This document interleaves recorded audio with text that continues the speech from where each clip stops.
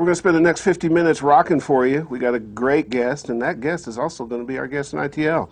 Stay tuned. You're at PENSADO'S place.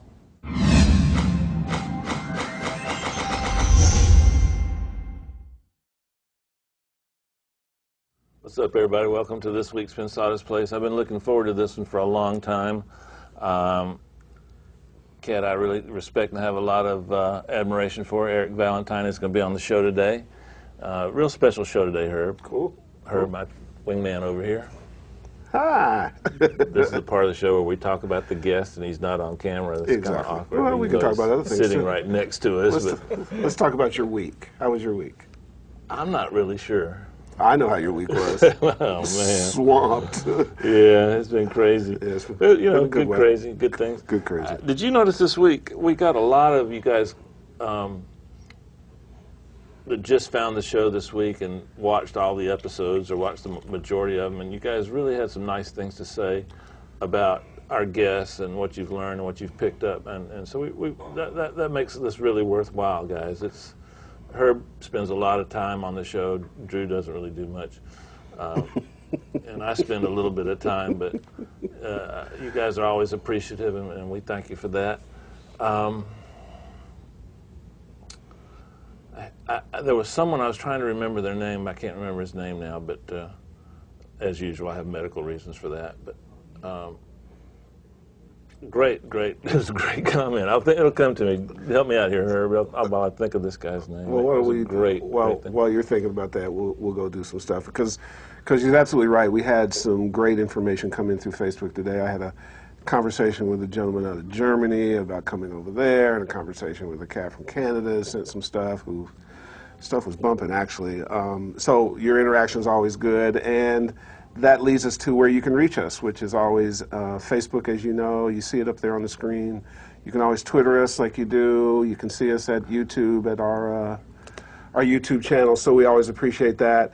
As usual, we got our buddies on board with us, Vintage King. I think Alex is in the chat room today. Alex. There's Alex up on the screen. We always like that. I think you win a free. I think you win a free Focusrite, not Focusrite, but a free Fairchild $60,000 compressor if you can come up with a question that stumps Alex today. Isn't that part of the? It's still in negotiation. Oh, okay. That's not ready. We're not ready for that yet. No, we're not ready for that. Although Eric was already writing his question down over there. See, we'd be accused of inside baseball. Then the SEC would call. And, we got troubles. SEC. You talking about University of Georgia and Alabama and Auburn? Or? Well, there's a new commission that oversees these kind of web shows. So you know where. Oh, you meant FCC. SEC. Really? Yeah, Securities and Exchange Commission. Because it's insider information. Let's move forward. So we're going to get to some. When I screw up, we stay. When he screws up, we move forward. Keep moving. We've got of course, we got a giveaway for you at the end of the show. So stay tuned. We'll give you some Avid stuff giveaway. And one of the things that came up in comments is that we want to remind people is that you can catch the show live 12:15-ish on Justin TV. So those of you guys who see this on YouTube or some of the other platforms, if you want to get in and talk to us live and be on the chat room, that's where it is. Justin TV, 12:15 Pacific time on Thursdays. That's when we're taping the show. That's what time it is right about now, more like around 12:19. As always, our chat room and corner office, we have not the DJ, our chat jockey, the CJ, Drew Adams. Drew, you there? Drew. What's going on, people? Drew each week has a new way to acknowledge the camera. I think it was this last week. I practice in the mirror a lot. So a whole lot. We attended something yesterday, a very seminal moment in Drew's life. It was very cool. Very cool. Very special moment to have Drew and his family around. So back to you. We've got a great ITL, right? Yeah, I remember what I was going to say. Okay. I can't remember your name, but a cat in Australia sent me a really great letter. He's been engineering for about a number of years, and he was trying to figure out how to go from turning a passion and a hobby into a profession, which is kind of the way almost all of us get into this. And I've gotten that question now in the last 3 or 4 weeks several times about, how do I go from having all this equipment that I love, how do I turn that into my profession? And I'm not going to answer it completely now. We'll spend a little bit more time, but I just want to kind of give you a heads up that that, man, just keep doing it as much as you can. The more you do it, the better you get, and you'll find that pretty soon you have a value that right now you're probably getting paid what you're worth, which is nothing. And then as you get skills and get a little bit of a reputation, that people will start paying you commensurate with what your skill level is, and then you can apply all the social media marketing things and all that. But right now, you guys that are just starting out, just do it. Do it as much as you can. Don't sleep. Don't eat. Don't go to school. Just engineer all the time, and you'll get good. But we'll follow up on that. I just want you to know that it's on my mind. I'm trying to consolidate my thoughts on that. We'll talk to you about that, Herb. Let's introduce ITL. ITL. This is probably the most unique ITL we've done out of the 30 or 40,000 shows we've done. Will went over to Eric Valentine's studio, which is legendary, and talked with Eric about different techniques, different equipment that Eric uses, and Eric was incredibly generous with us. I want you to be sure and reach out to him and thank him for that. He really opened up to us, and so watch this ITL, and then next week we're going to have another ITL with Eric in which he explains in a little more detail some of the things that you're going to hear today on the show and see on ITL. So, Will, you ready to run it? Yep. Let's do this. Hello, PENSADO'S place. My name's Eric Valentine. Welcome to my little recording studio lair. This is Barefoot Recording. I moved in here in 2000. I've been here for about almost 11 years now. And it's been a great spot. Mostly left it the same as it was. It was a great studio that was built back in the 60s called Crystal Studios. And this sound room is very similar to what it was back then. I've added a couple little things. I'm going to kind of walk around a little bit and show you guys some of the stuff I've talked about here and there on some forums and a couple of magazines and stuff, and so people can actually see them and see how they work and stuff. So first, let's check out this robot. People always ask me about the microphone robot. I built this thing about 3 or 4 years ago after just endless complaints from assistants being tortured out in the sound room in front of 5 million decibel guitar amps. I finally put this thing together so I could put them out of their misery and make it a lot easier for myself to position microphones. So I'm able to sit in the control room with controls that are mounted into the console itself and move around the microphone and be able to see the position. We have a little video camera on there. You can see on the monitor screen up there what I see in the control room. And so I can sit in there and just nudge it around tiny little bits at a time, all 3 directions, so it'll go left, right, up and down, in and out from the guitar cab. And I'll never record guitar without it ever again. At this point, I mean, I mostly try to just EQ the guitar with the mic position. Instead of having to reach for an EQ, I can just play with the position and make it brighter or warmer or whatever just by the position of the mic and not have to be, wrenching on EQs to get the guitar sound. So it gets me a lot closer when I can tweak it sitting in front of my little NS10s. So then the other thing that I put in here was what we call the drumbrella. I built this thing maybe two or 3 years ago, and I got to give credit where it's due. This is just a straight-up rip-off of the one that they have at Ocean Way Studio B. A friend of mine was recording over there and was actually using it, and when I came by to visit him and say hi, he said, "You got to come out and check this thing out." I sat down at the drum kit, played a little bit while he moved it up and down, and I knew instantly within 5 seconds, I have to have this. It is the coolest thing ever. And so basically what it does is it makes it so you can adjust the resonance of the room to accommodate the tuning of the drums. I really like to tune the drums to the key of the song that's being played. And so I can tweak the snare drum so the overtones are sort of ringing in key with the song. And I used to have this issue where I would get it where the snare drum was in key, but it sounded kind of thin just because it wasn't reacting with the room right. And with this thing, once I have it in key with the song, I can adjust the height of this so it interacts with the drum and makes it sound really full. And so, you know, I'll sit down once I have the tuning of the drum.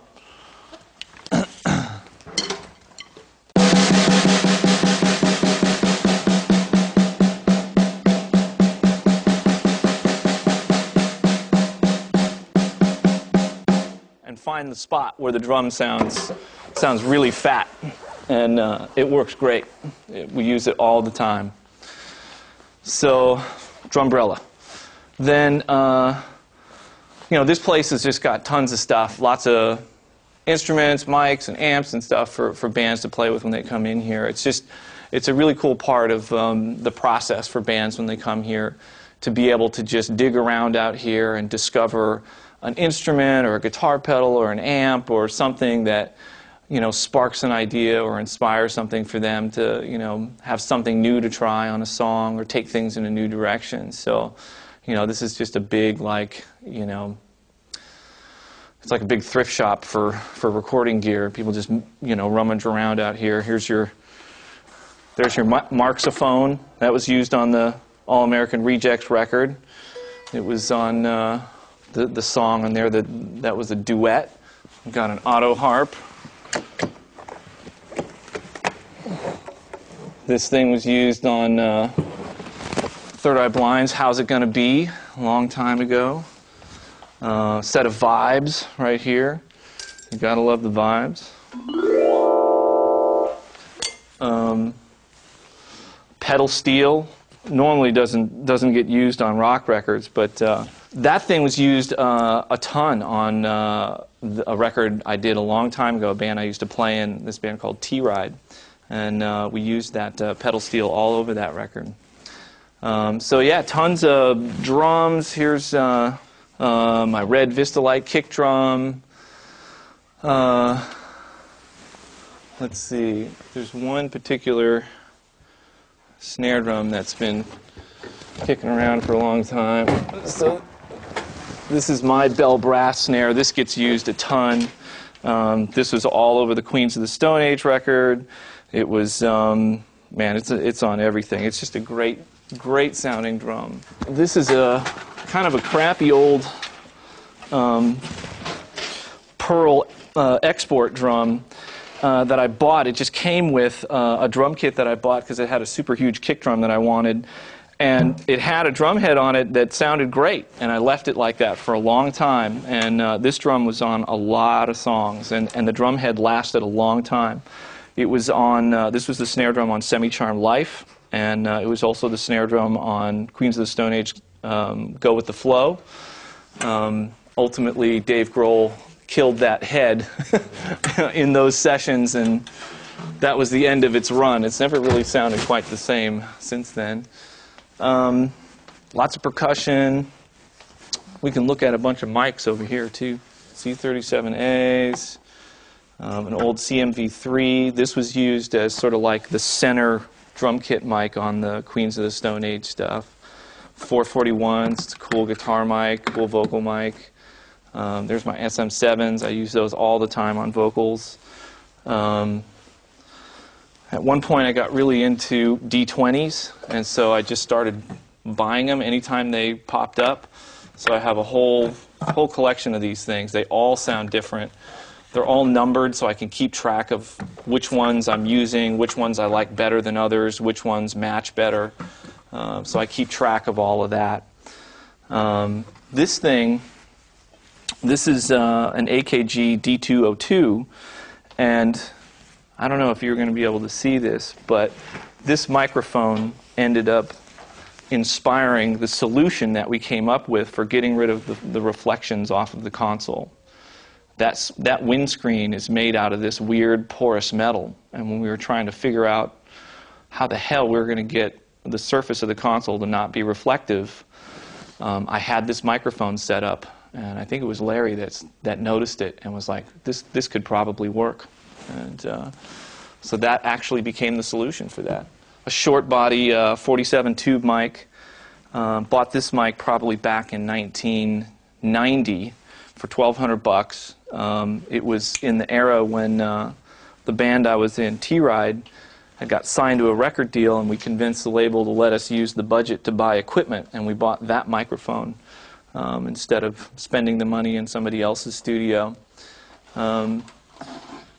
This thing, that's an RCA KU3A, or some people, it's also called a 10001. Great sound, amazing sounding ribbon mic. Really cool on all kinds of instruments. Instantly vintage sounding. These C12As, been around for a long time. I found these in a pawn shop in San Francisco, Eagle Pawn in San Francisco, and built connectors for them and had Bill Bradley build me a power supply. They sound great. Been using them ever since for, 20 years. RCA 44. There's my Coles. Love these. Use them on everything. Lots of what I call Bobo mics. Just weird lo-fi stuff. That's an old Veracoustic. The wonderfully satanic EV666.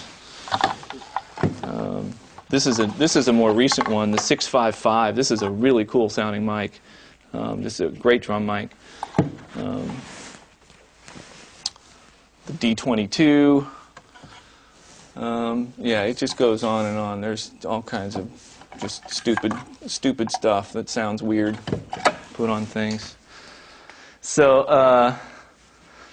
the way I usually set stuff up is I like to keep the mic pre's out in the sound room, close to the instruments. I like running nice short mic cable runs going to the mic pre's, and then have the long run be line level from the mic pre into the control room.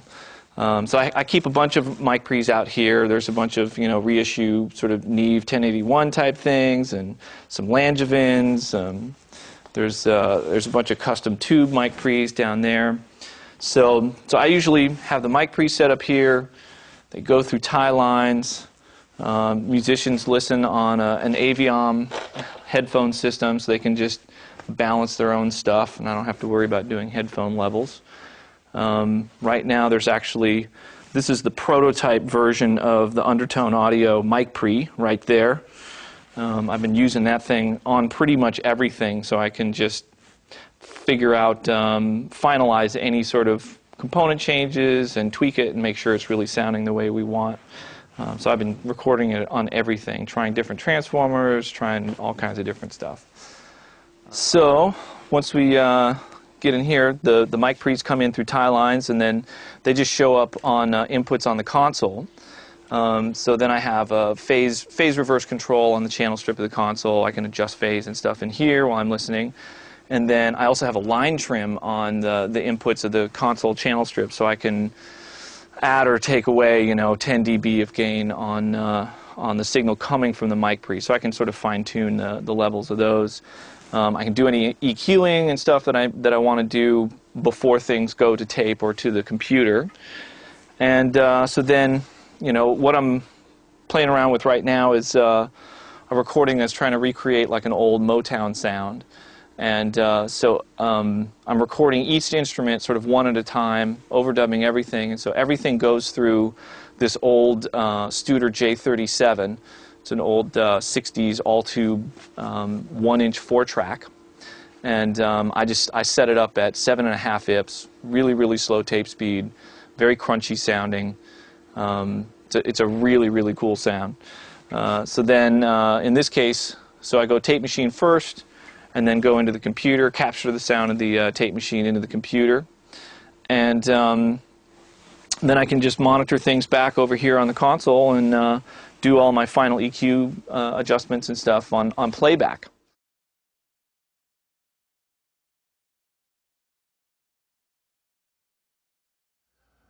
Guys, that was pretty impressive. That was pretty incredible.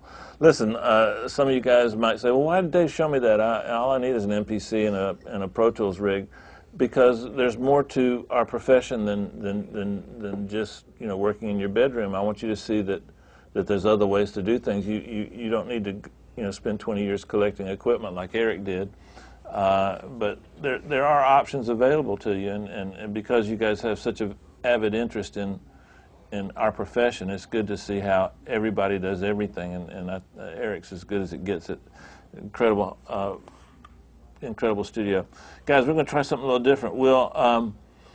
I'm not going to ask too many specific questions about specific songs today.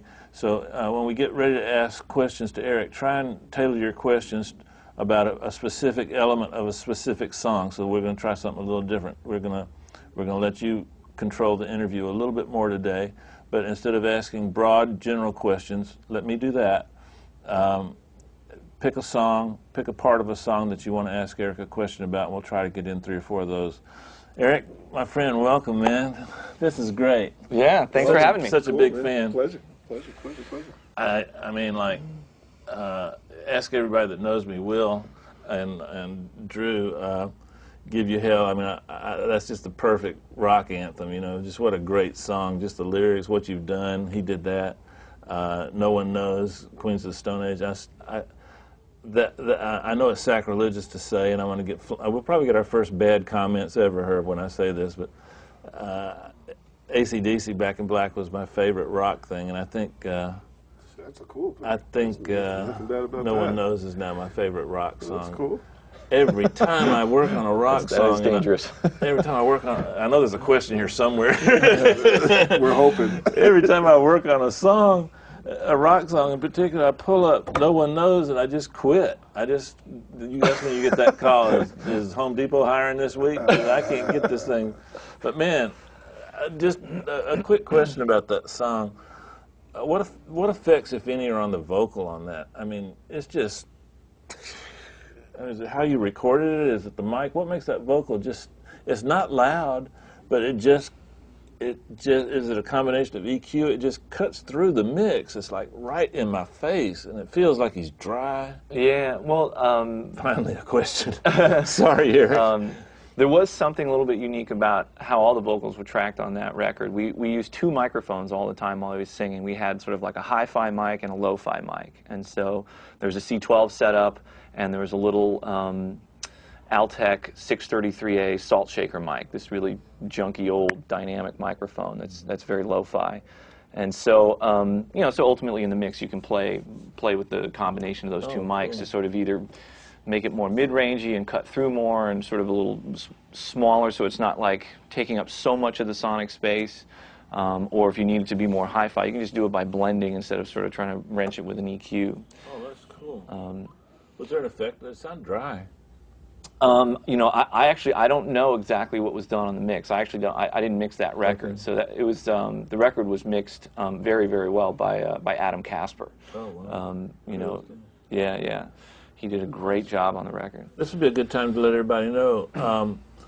A lot of the things we're talking about today, Eric has gone on Gear Sluts and shared a lot of stuff. He's got some cool pictures of his some of his techniques. So say hello to my friend Jules when you go there. Tell him we sent you, and go check out Eric's Q&A on Gear Sluts, because there's a lot of great information on there also. You just finished the Slash album, incredible. And tell me your miking technique for that record. Like for the guitars? For the drums. For the drums, okay.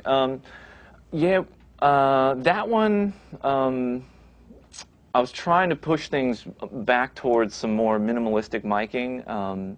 You know, I was lucky enough to have Josh Freese playing drums for the majority of the record, and he's a very accommodating drummer. He's an amazing player. He's pretty much comfortable playing any drum kit, set up any way I want.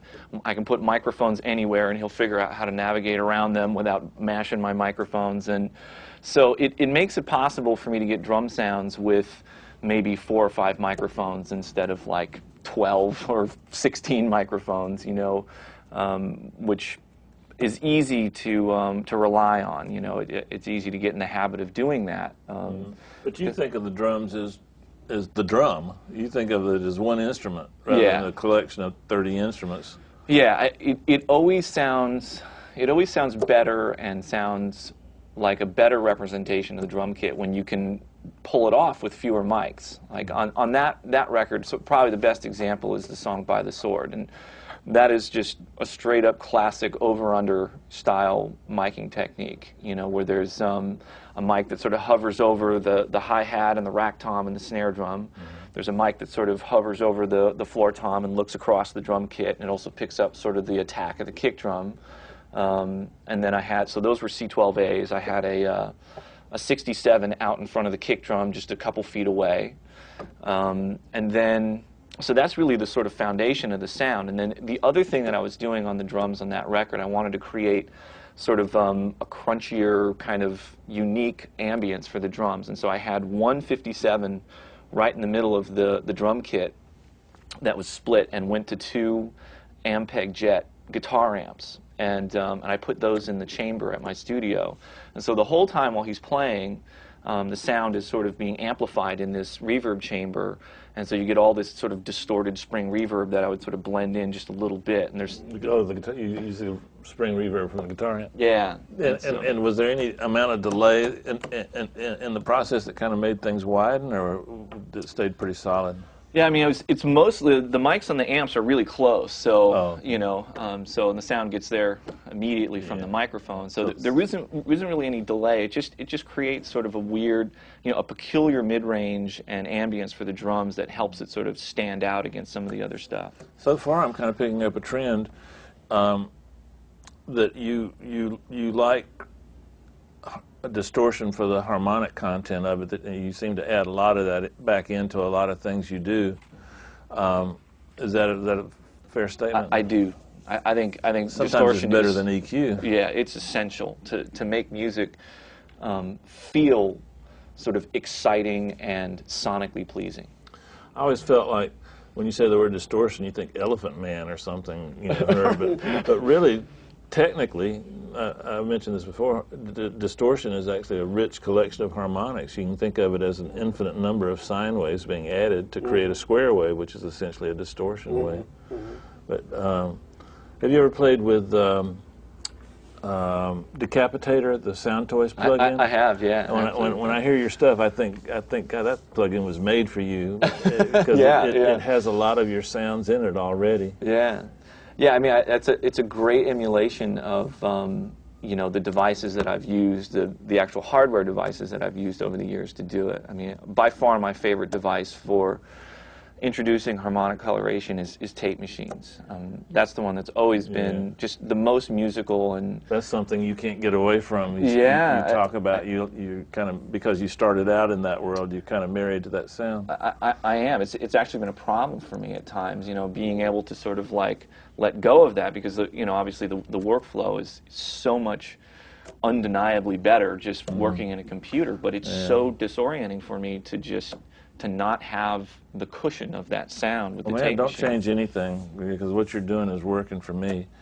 One of the things I noticed that was kind of interesting was you don't really mind if you hit tape first and then dump to Pro Tools, or hit Pro Tools first and then dump to tape. What's the difference? I think there is a difference there, and I'll do it either way, more based on what the workflow calls for in the session. My preference is to go Pro Tools first. Oh, really?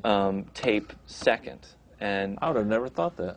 Yeah, because the workflow is better that way. You can capture all the performances, comp things, edit them down.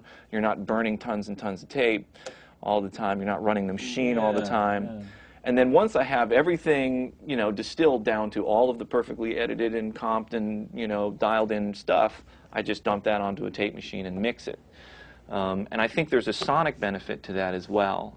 I did talk about this on the Gear Sluts Q&A a little bit, but basically, if you go computer then tape, the harmonic overtones that are being generated by the tape machine don't get lopped off by the really severe low-pass filter that's necessary to eliminate the sort of aliasing in digital recording.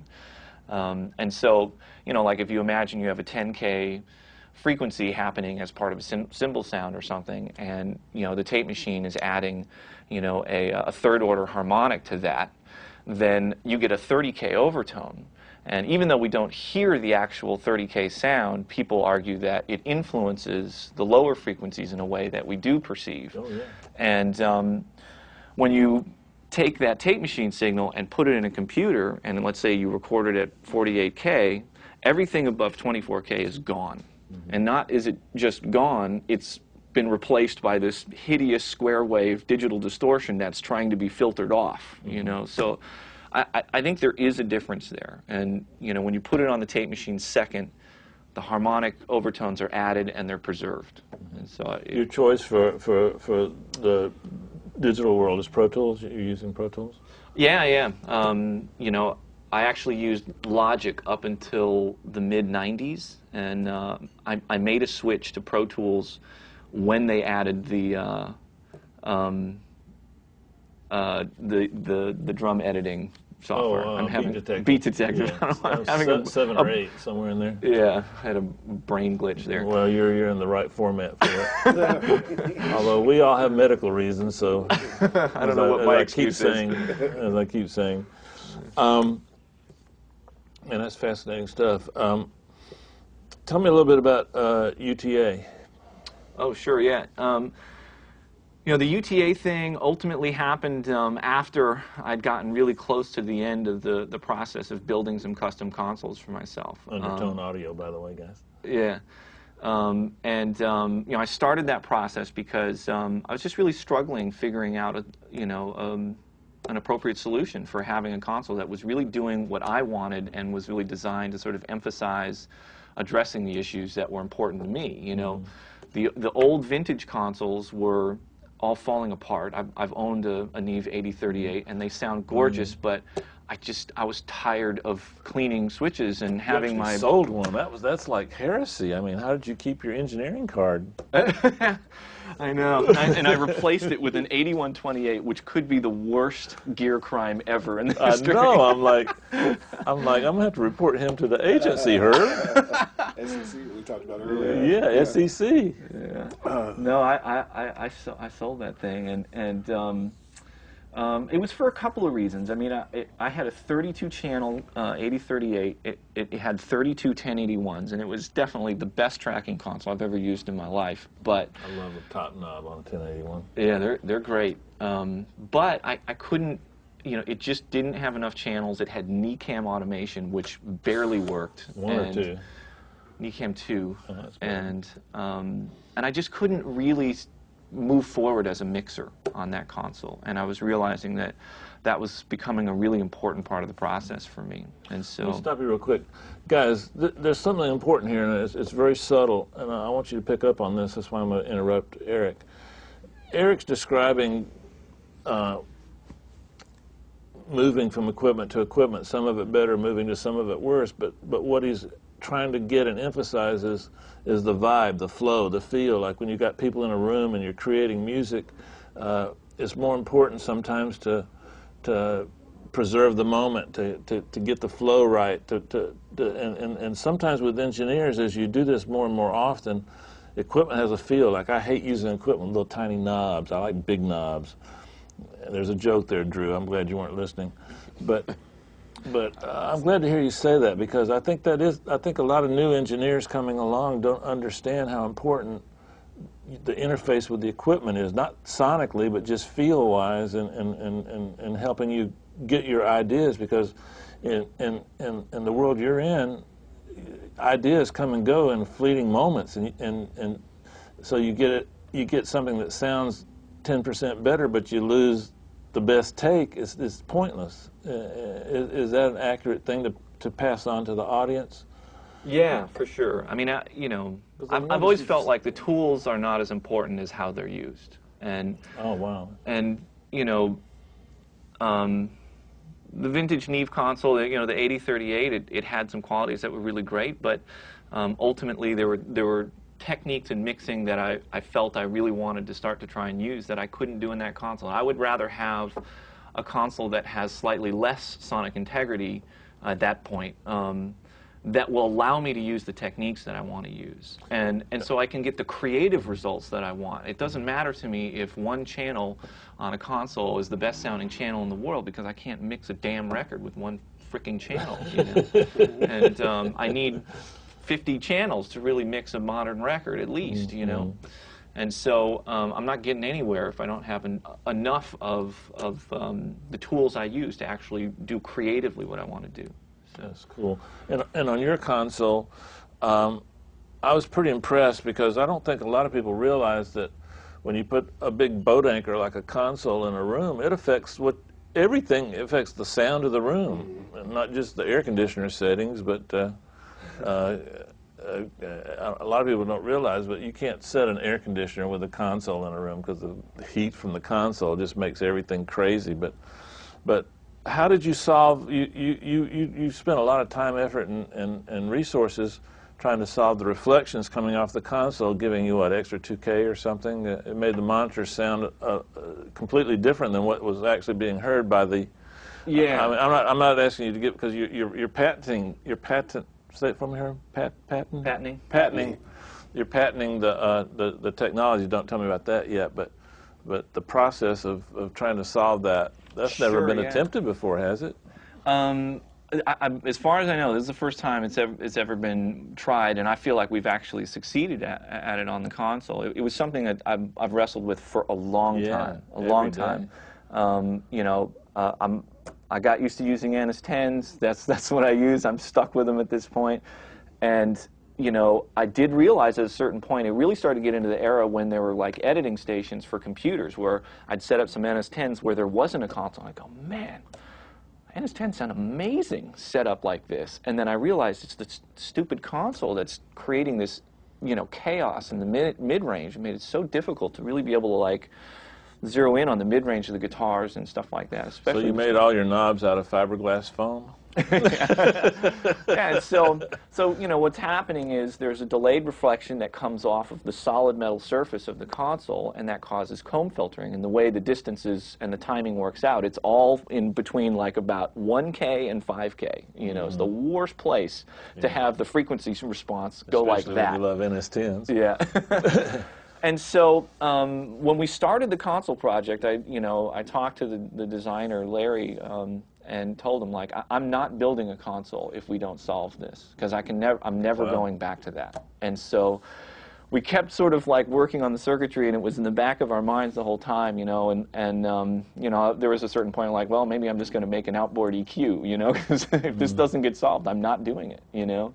And then he, I think, finally noticed this one AKG mic, and I pointed out in that in the ITL segment that has this porous metal that it used as a windscreen, and he realized like this could work as the work surface for the console. Wow. If it's transparent enough for you to be able to sing through, that means there's enough sound getting through this metal that it can't be reflecting very much. And so I found a company that works with this type of metal and got some panels of it and did some acoustic testing. It was amazing. It worked brilliantly. Like we set up a speaker and an area of the material, put down a solid surface with a test mic pointed at an NS10, and the frequency response looked like that. You take away the solid surface and have just the porous metal, and it literally would just go like that. It was incredible. Astonishing. You got a steeper angle too, don't you? A little steeper angle. I mean, I set up the angle on the console so it's exactly perfect for me. Oh, are you? Oh, okay. So, yeah, you know, like, why not? Absolutely, you're doing it. So yeah, so everything. Man, that's incredible. Yeah. I've sometimes said, and not accurately so, but actually said it incorrectly. But sometimes engineering is just problem solving, and when I hear somebody like Eric talk about that, it just reaffirms to me that a big part of what we do is solve problems. And if you're not a problem solver or have a natural tendency to want to solve problems. What's interesting is that the science goes so far past just what you have to do with a record. Yeah. Music is really physics. Absolutely, you know? completely. So much of that in there. You know? And I think that's an important point for our audience to pay attention to. You know, we're in this environment now where everybody is a bit of an engineer, and they're a bit of producers, and they're a bit of mixers, and so if you don't have the physics and sort of science part of it, at least pay attention to it, you can only improve up to a point. Is that correct? I think there is an advantage there, and for me, like, you know, the sort of more scientific kind of approach to things has been helpful for me for being able to achieve a certain kind of a certain consistency, you know, because you can really sort of analyze how something gave you a particular result and then be able to sort of figure out how to reproduce those results later. Ultimately, I think it's more important to, you know, to be able to feel what it sounds like, and all the calculators in the world can't figure that out. And so at the end of the day, or at the end of the mix, that's all that matters to me, is I can turn up my speakers and go, ah, this feels great, you know. And consistently in our guests, that gut feeling, utilizing your instinct, making sure you're responsive to that feel, has overridden. That to me is essential. Gotcha. The technical part, it can be helpful. I have a quick question. Can we start to add in some of our guys from the corner office? Yeah, I got one more question. Of course. You guys, so Drew, you get ready. We're coming to you in a second. I'm interested on your take on this. Why is pop, the word pop, such a dirty word? You know, I don't know. Pop is another name for I just sold 20 million records, but yet everybody pretends like they don't want to be pop. Like they think if they take a rock song and turn the guitars up, they're not pop anymore. Flash, you're pop. You know, there's a lot of, I think there's a lot of reasons for that. You know, I think some of the stigma associated with popular music is justified. I mean, absolutely. You know, there's popular music is a profit-driven art form, and so some of the decisions are made, you know, based more on how many records will sell than what is really sort of artistically most interesting or exciting or pushes the art form forward. So I get that part of it. But, you know, I like to try and be as positive about it as possible. You know, I consider pop music sort of like a haiku. You know, it's like you can only use a certain number of words and lines, and you have to figure out a way to do something new with it. You know, there are very strict parameters that you have to work within when you're working, you know, within popular music. And I actually feel like that's more challenging than somebody that can sit in their bedroom and they're just satisfying themselves doing the weirdest shit in the universe. Like, that's great, but it's very easy because you're just satisfying yourself. We all celebrate that, but then when we attempt it on our clients, they go, no, don't do that, don't do that. But when they listen to it on somebody else's record that sold 4 copies, they want to be that. But when you try to do it for them, they're like, no, don't do that. Yeah, I mean, the hard part is really coming up with something that is new and innovative and interesting, that pushes the art form forward, that everybody can get, that will fit in this format where the song's got to be 3 minutes and 15 seconds or whatever it is. Let me bring Herb in on this. That's hard. I'm going to bring Herb in on this. It seems like the future could possibly be where we don't try to make records for everyone anymore, but because of the internet and the sheer numbers of people, maybe now we can start making little niche records for instead of trying to make a record that everybody in America wants, we can make a record for the guys that just like a particular type of record in the future. Is that, you think, because you're Nostradamus, I know. Please. My opinion is that we're there. We're there now. I think that the internet is about niches, or whichever way you want to say it, and people now. I prefer niche. Okay, well, good. We'll use niche for today, niche for next week. Okay. But people are servicing their own interests now, and the internet allows you to do that. The question always that exists is, can that turn into a model of monetization where people can make a living do it? You certainly can access people, do your own thing, get some response, and that part is there. And it has both built an industry and it has imploded certain things. I would say MySpace ran into its problems because it just was so broad and the interface was so bad and it was all kinds of music, and there's a real relative value to whether that music is good or bad. Didn't you say Justin Timberlake just bought a piece of MySpace? They sold MySpace. Justin Timberlake is an investor in it. They're going to try to repurpose it and turn it into sort of a digital web network or something. That's what I'm hearing. But anyways, I know we're cutting into corner office. So Drew, tee up your 2 best questions real quick. 2? Yep, 2. All righty. Eric, how do you balance the use of the drumbrella over the drums as a whole? Let's say you're adjusting it for the snare. Wouldn't that affect your kick tone as well? Yeah, that's a good question, and probably the biggest reason that I don't use it all the time. you know, I am mostly adjusting it for just the snare drum, and there have been a couple times where it has, you know, caused unfavorable effects, like on the floor tom or the kick drum, you know, creating sort of a low mid resonance that is not really flattering for the kick or the tom, floor tom, and so. You so don't that need those anyway. Just don't. Use yeah. So yeah, that has been tricky, but you know, I'm getting more and more used to it, and it seems to really be the most effective when it's really a minimalistic thing. I've been really into these one mic drum sounds lately, and the Drumbrella has been a huge, huge part of that. Didn't John Bonham only use like 2 mics on his drums, one on the kick and one overhead? You know, I've heard a lot of mythology about his. I would find that kind of hard to believe for some of the stuff that I've heard. Yeah, some of the stuff. But it's definitely minimalistic for sure. But you know, I would guess there's probably 3 or 4 mics. If you know, 2 overheads and a kick. If not, 2 overheads, a kick, and a snare mic. You know, on the early stuff. Drew, I got one more. That was from Ba Wells, by the way. What's up, Ba? From Ali Abbas Alavi. Sorry if I said that wrong. Oh, I just talked to him. We all talked to Ali. Yeah. Oh, okay, Ali, cool. what's up? Yeah, He Ali- says, he asks us, some producers now record using amp heads and take the line outs to Pro Tools and then use cab modeling software like Pod Farm or Guitar Rig to emulate the cabs. What's your thought on that approach, Eric? You know, for the final guitar tracks, I'm still the most comfortable just using real amps and real cabs and real mics. There may be some stuff out there that is getting results that are really working for people.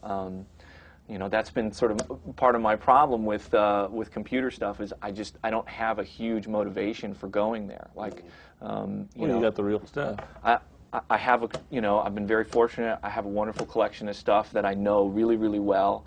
It's sitting right there. It's like I don't want to spend, you know, an hour sifting through plug-in emulator patches when I can just plug in my amp and I know the results I'm going to get from it.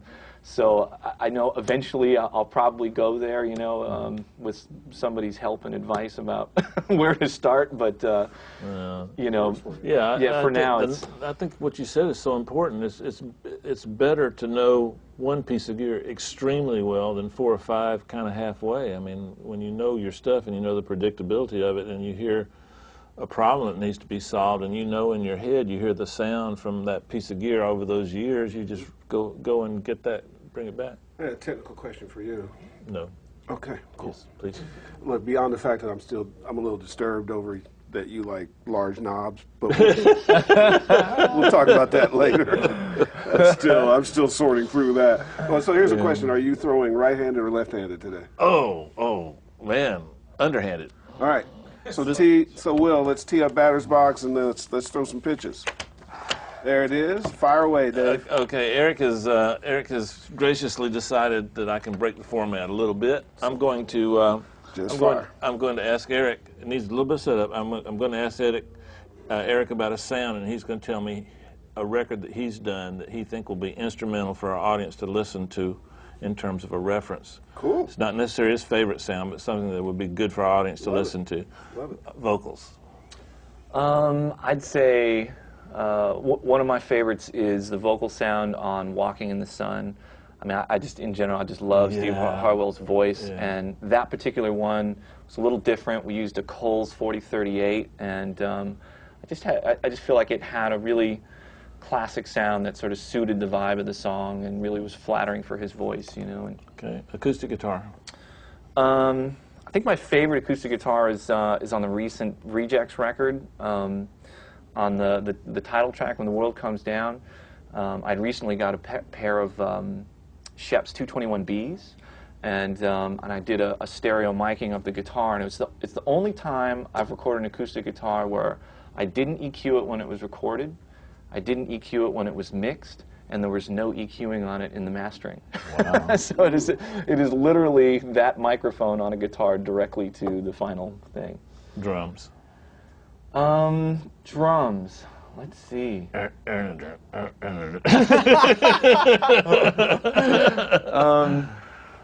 Boy, that's a tough one. You know, drums are a particular passion for me, and there's a lot of stuff in a lot of different directions that I really, really like. You know, probably, yeah, I mean, I really like the drum sound on the Queen's record. That was an opportunity to do something that was really unique, you know, recording the cymbals separately, and being able to keep all the mics a little bit further away to the drum kit. There was really nothing on that drum kit where there was a mic an inch or two away from a drum. We just didn't do that. Wow. Okay. By the way, Paul Tingen in the SOS did a great article on the slash drum techniques.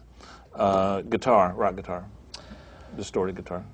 Distorted guitar. Let's see.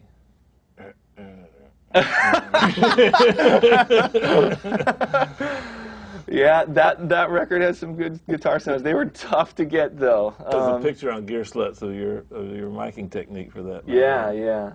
I think I would go for that first self-titled Third Eye Blind record. Just Kevin is just, he's such a pleasure to work with. That's a classic record. Man, his guitar sounds, and so much of it is him. Just his alternate tunings and this peculiar sort of Music Man guitar, and his whole thing was just amazing, you know. Okay, width, because you're known for drums, you're known for width, you're known for a lot of things, but that one's a little complicated. This has come up. I mean, I think the quickest answer for that is that I really feel like a lot of it is inherent in the arrangement itself, being able to place instruments against each other that have a contrast that sort of widen out the image. But for me, the sort of like having clarity and detail and width in a mix is all about EQ, and it's what I call voicing, just voicing the instruments so they own their own place and don't interfere with each other and don't overlap in ways. And that's what the puzzle is about. It's making an instrument sound good by itself when it's sort of relegated to a particular part of the frequency spectrum and still sound natural, but still fit into the overall puzzle, you know. That's why we call it mixing. Bass guitar. Bass guitar. I love the bass guitar on the first Smash Mouth record. There's a song called The Fonz that has a really, really great distorted bass sound on it. I'll go for that one. Cool. I got to go back and listen to that one. What song is the most non-traditional, unique sounding song that someone can listen to? Non-traditional. Let's see. There's a really unique song on the first Death Ray record called Baby Polygon. People should listen to that record. That's a great record. That one started with elements that they had recorded on a demo version themselves, and then we sort of, you know, brought it into the studio and expanded on that. But that one has a bunch of really unique elements, and as far as like width and depth and stuff, it's things sort of fell into place on that one. It's a nice one. Auto harp. Auto harp. Yeah. Let's see. Auto harp. Auto harp has had a couple moments. The most notable one is on "How's It Gonna Be," the Third Eye Blind song. It had a reemergence on the Rejects record, All American Rejects record. That song, "The Wind Blows." There's these big sort of auto harp strums on the Wind Just Blows. messing with you. Well, man, listen, I appreciate you sharing all that stuff with us. I'm going to go back and rewind the tape and go listen to a lot of those myself again. Thanks for coming, man. Yeah, my pleasure. Pleasure. Thanks for Hope having you had a me. good time. Is this where we sing goodbye? We've got some stuff to do, but yes. Okay. Man, thank you so much, Eric. I really appreciate My it. pleasure. Will you come back in the future? Sure, yeah, of course. Be great. I know there's a lot more information. Quickly, check a lot of stuff that we didn't cover. You can find in the SOS last year, right? Yeah, there was a Sound on Sound interview mostly about the Slash record. Yeah, but there's some great stuff. Mention your website as well, too, so people can go there. Sure, yeah. Undertoneaudio.com. And then the studio's website is barefootrecording.com. Cool. We got it. It's up on the screen as of right now. And we are absolutely going to be pleased to have you back and delve in. Cool, Next great. week's ITL Round of will applause feature. for Eric. Yes. So, before we get out of here and let you get out of here, we got a little bit of work to do. Obviously, we've got our giveaway, Pro Tools 9, and the winner is Solaria, a apparently really cool pop rock band from Hamburg, Germany. You see them up on the screen right now. There they are at Solaria. So congratulations to them. I like that name. Next week's giveaway, enter again. And obviously this week you put in Pro Tools 9 Week 4, not Pro Tools 9 Week 3. I think it's at Promo Jam. Is that Promo Jam, Will? That's where it is. So go there, put in Pro Tools 9 Week 4. You see that up on our screen, so thanks to Avid for that. Did Alex get stumped in the chat room? Not yet. Not yet. We got to close that deal first, and then we'll do the Focusrite thing. But they get the Focusrite. Thanks, Alex. They get a Focusrite and a car, don't they, from Vintage King? They get Will's. Oh, they get Drew's car. Oh, cool. They may or may not want that. That's another thing. So again, Eric, thank you. My pleasure. Great. Dave, get us home. Thank you, sir. Yeah, Good to see you. My pleasure. Good.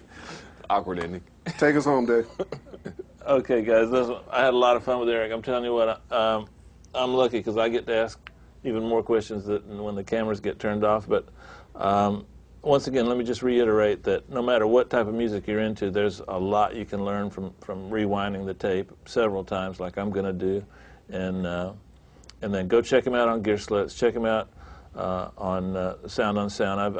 I've read both those, and I learned a lot. So I didn't want to duplicate a lot of that stuff. So the interview will be complete when you go check those sources out. Herb, let's don't have another week like we had this week. Been busy, man. Been busy. It was good, though. It's a good busy. Yeah. And by the way, just let's make sure before we say goodbye, which is in about 5 seconds, don't worry. We are making a list of your requests and guests. We have lots of plans coming up for the future. So don't think because you haven't seen it yet that we're not thinking about some of those areas, be it mastering, live stuff. We've got plans in the works. Stay tuned. We'll be right there to you. Yeah. Thanks, guys. All right, guys. And by the way, Lexus, Mercedes, and a couple of other girls from Spearmint don't qualify as guests, so you can drop that. Was that you, Drew? You caught me. Okay.